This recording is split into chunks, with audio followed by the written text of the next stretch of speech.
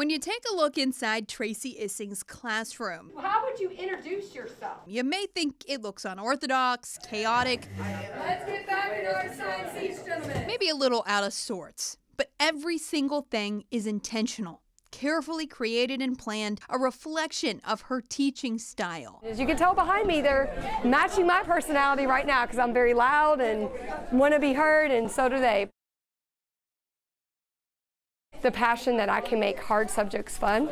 Part of the reason why today she's being honored with an Excel Award. I was completely shocked. My first response, which was kind of funny, was I didn't apply. And then my principal laughed at me and says, "You're not supposed to apply." Miss Issing models the behavior she hopes her students will show, getting excited about what many would consider mundane.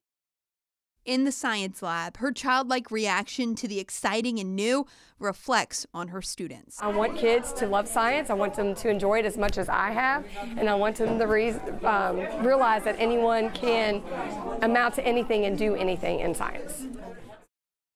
During an Excel Award ceremony at the Phoenix School, colleagues, students, and her family came together to celebrate the award. I want to present this Excel Award to Miss Tracy Issing of the Phoenix School of Discovery. Congratulations.